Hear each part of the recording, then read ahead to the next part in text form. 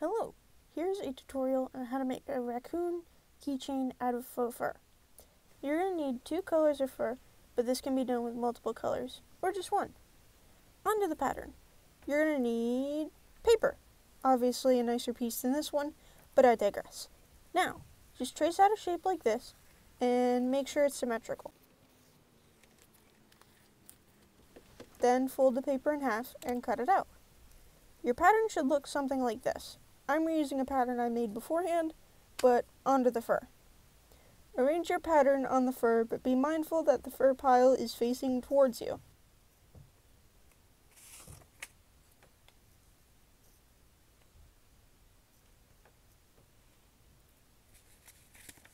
It is now time to trace.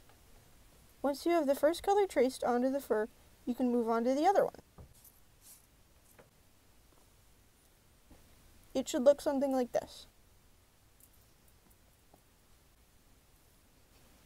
You're going to need to sew along these edges for each color and so on.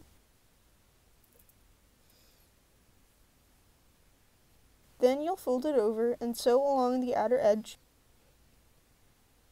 Be sure to sew along the horizontal edge first. Now, after sewing, it should look like this. If I flip it over, you'll see that I've sewn along each edge. Here's the difficult part. You're going to need to sew along this edge and to make a tube that's closed at one end. I did that off camera and attached a keyring as well. And there's your tail. If you have any questions, feel free to ask. I'll be posting some in the comments. Bye!